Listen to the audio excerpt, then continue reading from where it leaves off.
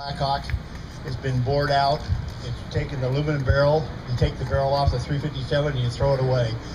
You install a aluminum 45. Then we take the cylinder and we drill it out so it'll take a 45 shell, so it'll only shoot 45s and nothing else. And with the aluminum barrel, even though it's rifled, if you fired one live round through it, it would destroy the barrel, so we don't.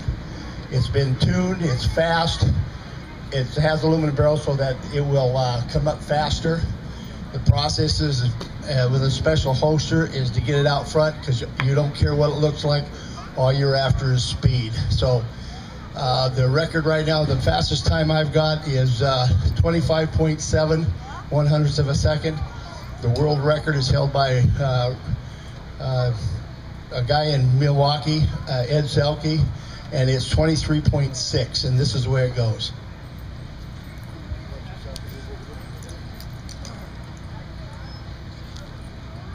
The process of this has got a hammer that goes straight up, and all it's for is the slap.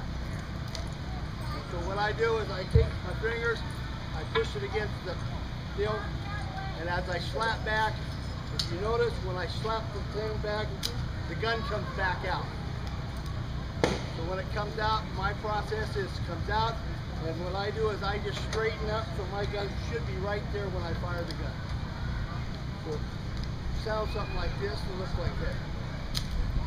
See?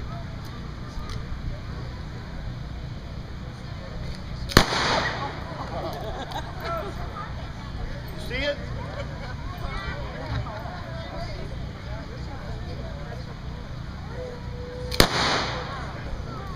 That's fast draw. That's fast draw.